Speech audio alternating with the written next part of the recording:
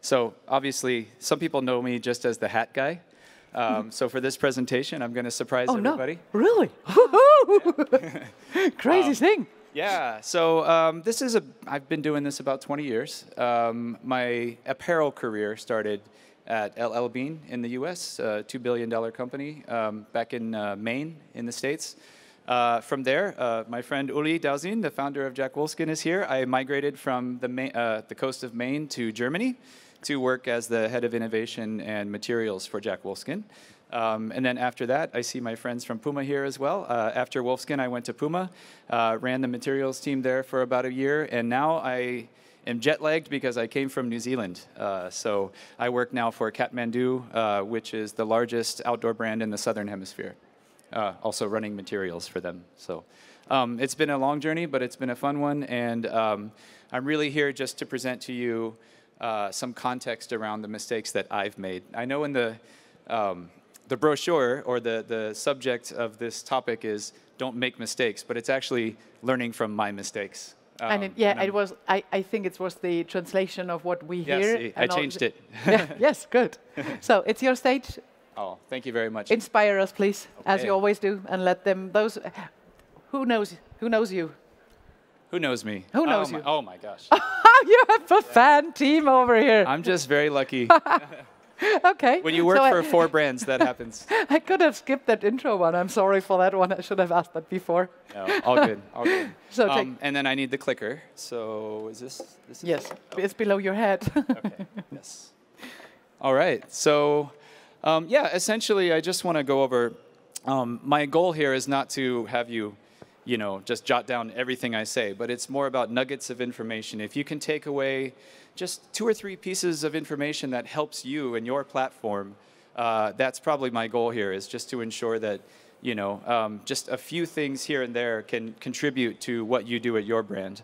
I'm coming to you from a brand perspective, but I think a lot of these concepts also apply to the mills, to the vendors, to contractors, designers, all of the above. So let's get started. Because I'm the last one, I did feel an obligation or a responsibility to inspire before leaving.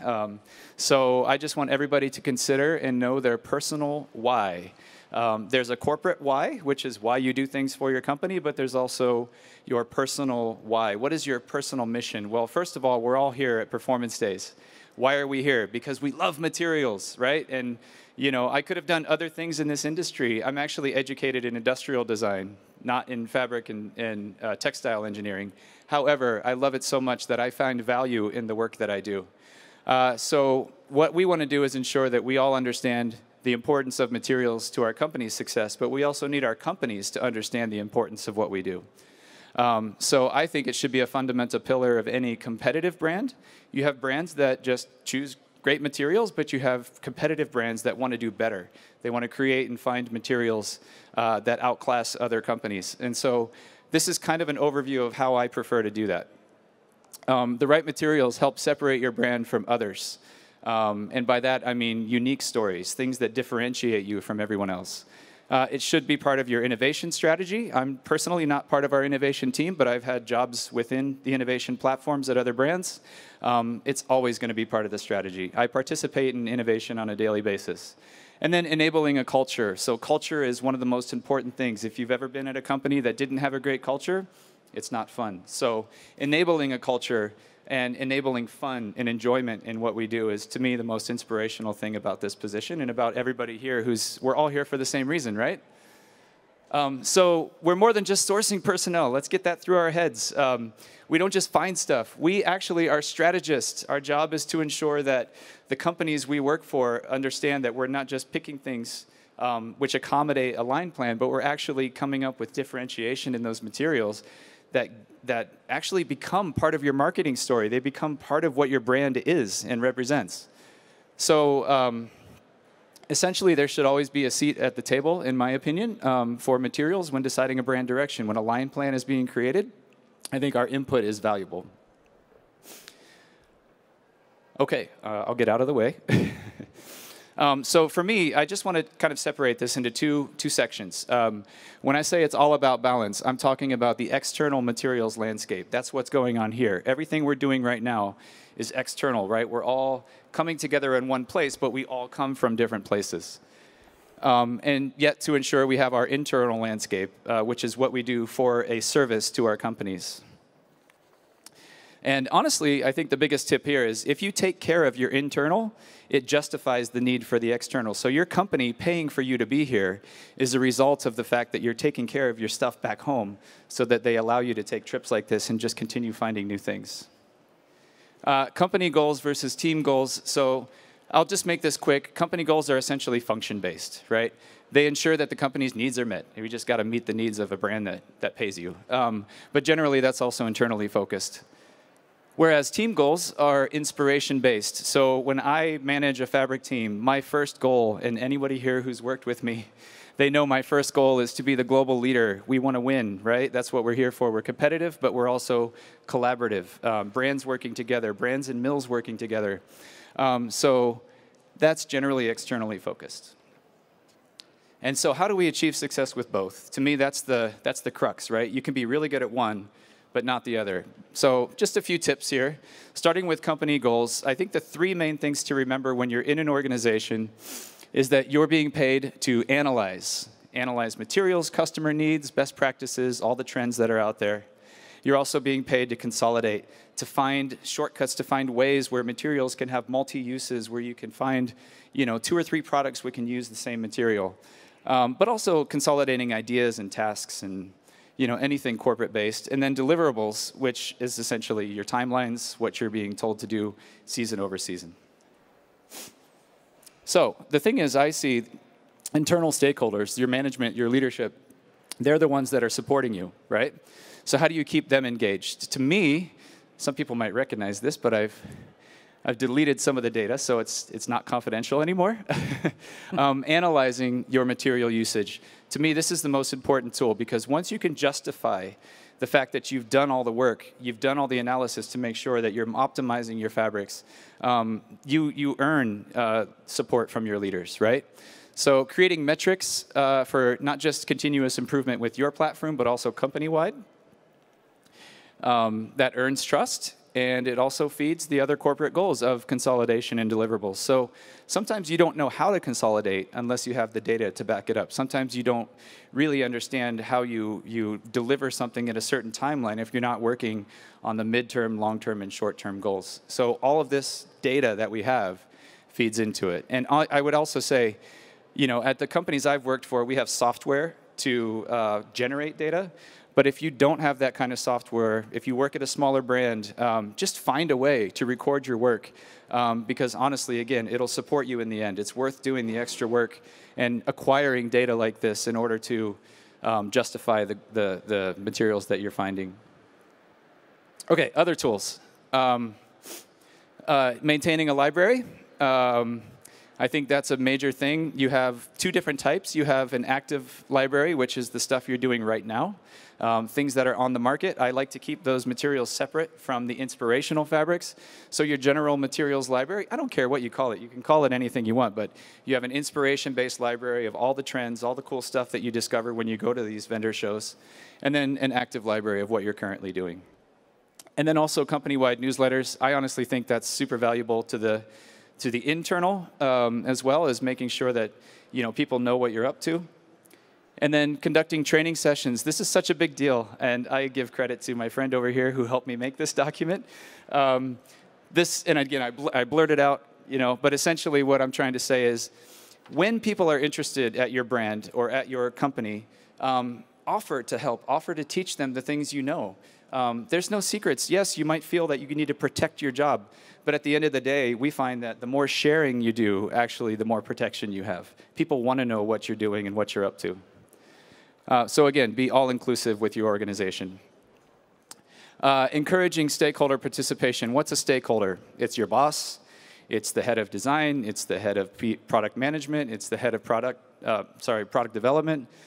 So essentially, you can use these people. Some of our salespeople and our marketing people in the industry, They're active users, they're skiers, they're guys climbing mountains. They're the ones who also have knowledge of what the trends are. So ask about any cool new concepts from them.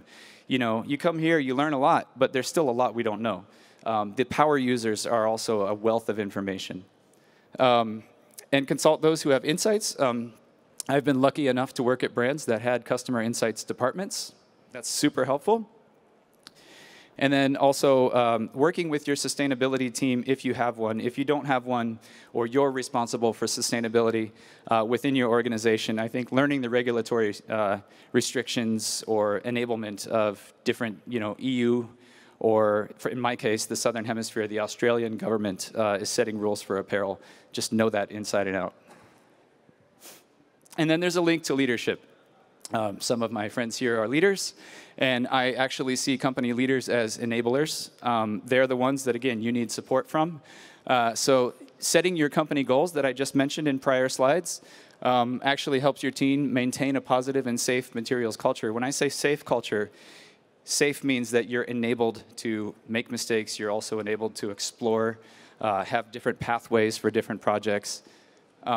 Because leaders protect the future rather than the past. I think there's obviously a lot of heritage brands, a lot of companies that live on what they've done, and I think that's valuable and important, and they need to talk about it. But also looking to the future is what keeps us competitive. Leaders never lose their nothing to lose spirit.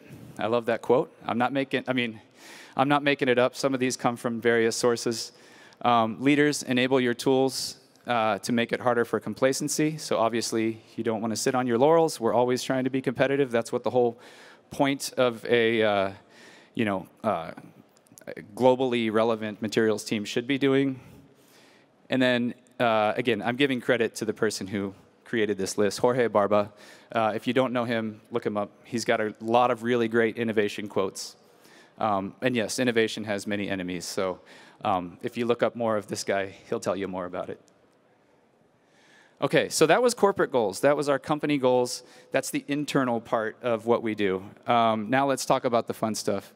I actually had up here, let's talk about the fun stuff, but I think it's probably just more safe to say, let's consider what our team goals should be.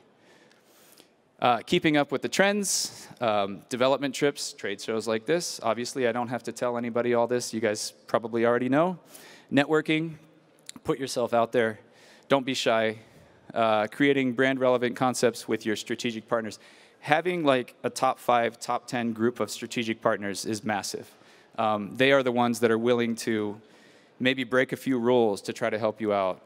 But those relationships come from networking, from creating trust between yourself and the vendors that you work with. So yeah, again, put yourself out there. And again, with team goals, to me, it's mostly external. So start with a needs-based approach. And what I mean by that is themes. Okay, so your brand is probably not going to talk about themes from a marketing standpoint. But I think as a fabric or materials group, you need to know your why. So here's a hypothetical.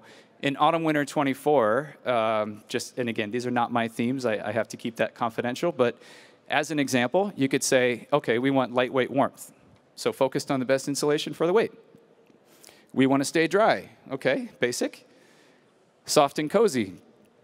And thermoregulation. That's all just hypothetical. But the idea here is essentially to tell people that, we have some goals for the season. And then how do you reach those goals? How do you meet those goals? Technology. So these technologies are based on various metrics of newness. And some folks I've worked with kind of know about this chart already, but I carry it with me. I think it's super valuable. Knowing what the technology you integrated is one of the most important things for your marketing teams, for the people you work with. Because if you can say, hey, this is a first-to-market product, you generate excitement. But also there's best in category. So for example, if you say, if you believe Sympatex or Gore-Tex or whatever is best in class or best in your category, there's a place for that. And I think there's reasons for your brand to get behind some of those best-in-class technologies. There's also things that are just developed by your team to be better. So you take odor control, You go from silver to botanical, but it's through your suggestions and your development with those suppliers. It's made better by your brand, and I think there's also a very relevant place for those types of products. And then lastly, something new to us. So yeah, you've seen it out there. You say, oh, well, Mammut or Ortavox or somebody has this great technology. I think it would benefit us. It's new to you, and it's worth talking about. So I won't go over all of these things, these tips, but it definitely works for constructions, and more than one product can fit these categories. It also helps you determine, everybody talks about good, better, best. I think once you analyze your scale of newness or the type of newness that you're integrating, you can determine your good, better, best from that. And yeah, first to market isn't always necessarily better. Sometimes you just need those good, better, best products. So how do we unlock the next big thing for our company? These are just my opinions. Again, if you guys think one of these is cool and the rest are irrelevant, that's cool with me. I just want you to take away some concepts. I think balancing short and long-term concepts. I did mention earlier short, mid, and long-term, but for the sake of simplicity, I call it short and long-term concepts. Allowing yourself, through the support of your leadership, this goes back to the leadership involvement, is to enable yourself to look at different ways of achieving something. If there's something that is differentiated on the market, and that you have the opportunity to be first to do it, let yourself explore that. If it doesn't work out, you can always go back to the fallback that you've also diverged from. Trusting the experts, of course. So this is where I pay homage to all the suppliers I see out here, all my friends, at the factory level who are the best in class. They deserve all the credit they can, because a lot of times, I told you, I'm not a textile engineer, but I trust the experts. And then I think one of my strong suits is just being comfortable with uncertainty, right? Rethink what the now is and find what we never knew we needed. That's a really hard thing to do, and I think many people are uncomfortable with that notion. But the more you practice, the more you do it, the more innovation you uncover, it becomes easier. And then understanding the big picture, does it contribute to your brand mission? So I think the most essential tools you can do internally from a team perspective is to just track everything. Know your when, know your how. It's great for prioritizing your short and long-term concepts. It's helpful to determine a hierarchy of raw materials. So just personally, within my hierarchy of what I think is good, better, best, I prioritize natural fibers whenever possible. I prioritize fabrics with a lower carbon footprint. I strive for advanced recycling, and without question, there is no doubt from now on, Kathmandu is going to be C0 or PFAS-free. So other tools, just quickly, these are real simple things you can do. Trips and trade shows, which I mentioned, but also I'm adding a date to this. I prefer to do trips and trade shows 2 to 3 months before we kick off our season. You guys all have different timelines for that. I think it's, again, whatever works for your brand. I think the fabric requests is 1.5 to 2 months before a seasonal kickoff. What that does is it allows the mills you work with and the partners you have to prepare, give them 2, 3, 4 weeks to actually bring the materials to you based on the requests that you make. And field testing, 1 to 2 months before kickoff pretty much validates whether or not it's a viable product for your coming season. And then I actually don't have a picture for this, but some brands, actually my brand does not do this, but some brands will have an internal fabric fair.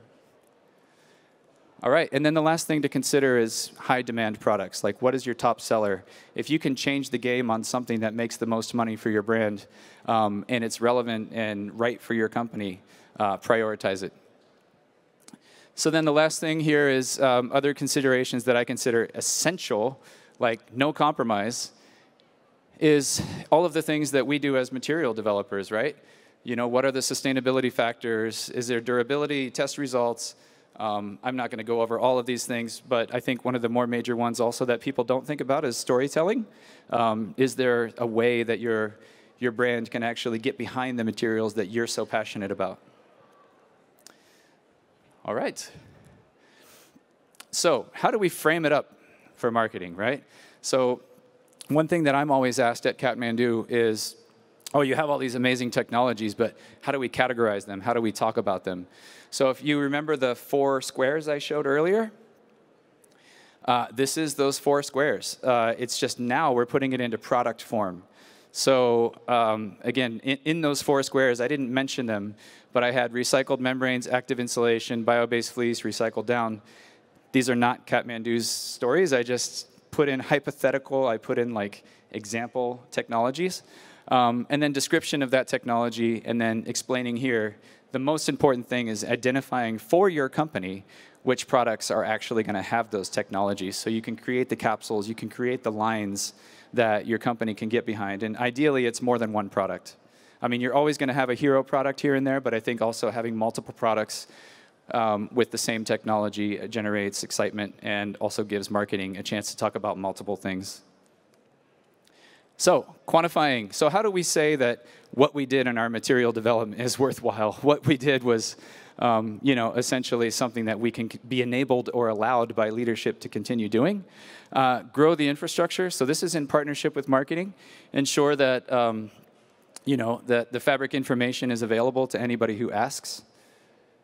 Look at generated revenue. Like, if you're 2 seasons out from a material you introduced, how's it performing? What's it doing on the market?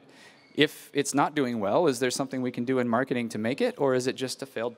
Like maybe it's just not a fabric people are interested in. That's okay, And then look at next generation materials. If anyone's trading up, if someone, of course, we all want to make durable products. It's not right to say that we're making disposability. But if there's a jacket that people are buying now because it's better than what was out there before, check for the rates of trade up from our customers.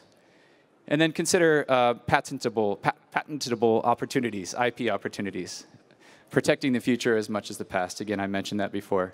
And media coverage. So the next steps. You're going to be overwhelmed by this slide, but don't be, because I'm not going to talk about it all. The external fabric landscape is always changing. You guys come here, there's a million new things you can uncover, right? It's impossible to see it all, but that's why we do our follow-up. And we look at the lectures that have been given, and we look at the mills that maybe we didn't have time to visit. That's a lot. So again, we're not going to go over this whole list, but the point is that we find these things. And I would say a successful materials team may have implemented something about 1/3 or even maybe a quarter of these technologies. Then you're on the right track, because what this means is that you're essentially keeping up and you're being relevant with other companies. And then lastly, it's not a performance days presentation without talking about some technology. And I think one thing we haven't touched on is the value of raw materials, dissecting, reverse engineering fabrics.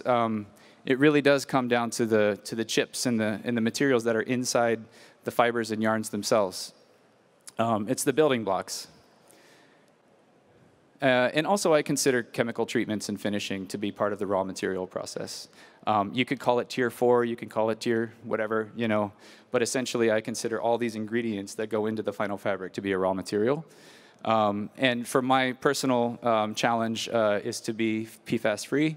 Some brands are already completely PFAS-free, and some brands are still working on it, but to me that's one of the bigger challenges I've had to deal with. And then advanced recycling, which is essentially a larger topic, but it is actually the topic of this entire show, beyond the bottle, right? So what do we find in advanced recycling that is not just the traditional way of generating new materials? Carbon capture, garment recycled, insulations with garment recycling, car tire nylons, all of this stuff to me, if I can get that in a fabric, I prefer that over anything that comes from standard, traditional sources. So, and last thing, just a tip. Yeah. We kindly invite you to join the expert talks for the wrap-up. Oh, that's nice. Of day 2 with Kim Scholze at 4:45. Okay, just easy tip. Study on mass balance. If you don't know what mass balance is, look it up, Google it. I think it's really the future of advanced recycling. And then lastly, pushing for carbon scores, meaning talk to your mills. I know that the previous Performance Days themes were about carbon scores and carbon ratings. There's still a lot of work to be done. We need to standardize how carbon scores are generated. But in my opinion, as long as the brands keep pushing, the industry keeps pushing, we can actually generate the right things for us. And then there's already some icons that exist.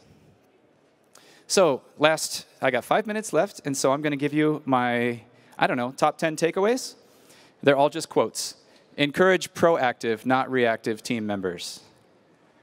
Maintain clarity of roles, but a culture of sharing.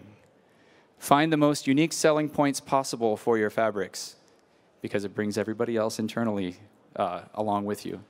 Have a robust set of tracking tools. Stay updated on trend while also setting trends. We didn't talk about how we can set trends ourselves through materials. Never get too attached to any one concept, but never forget it either. I get attached to a lot of things, but I know not everything can be implemented. Determine reasonable metrics for leadership support. And lastly, stay the disruptor, not the disrupted.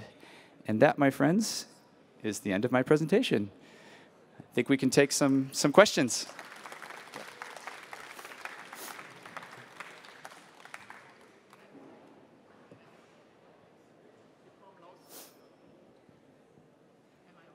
No. Are you on? Yes, I'm on. Oh, Now, all right. I love what you're doing. I love your energy. I love the summary. I love everything. I want everybody to go home excited, right? Yeah, you did it. Ah, good. Good, good. I would not disrupt this one with a summary of the show. I should stay quiet. So please ask questions on the all-inclusive buddy thing is what I love most. So if maybe there are some answers, there are some questions, because what you are delivering on leadership and on baseline work, what to need to consider to make leadership happen. So it's both. I admire. So where are the questions? This is Pia with the open microphone. So whatever you want to share, please do it now. This is the moment. We have only around 10 minutes to go for the show, because my wrap-up in the program is supposed to be like 8 minutes or something. Okay. So it's a very quick one, and I would love to share more time here with you all for that one. Any impulses, anything to say, anything to comment? Please. It's always a respect question towards the presenter. I don't have all the answers. I may actually point to some others for answers. Yeah, you could do. You could announce comments. Yeah. You are so stable base for every. Please say your name and what you're doing. So you know the game. Hi, I'm David. I'm a freelance designer, and I've probably asked way too many questions on this entire fair, but it's been great. I just wanted to ask, what are some things in your career that are really pivotal moments, if you can speak about them, that led you to basically come to all these conclusions, which was so helpful to watch?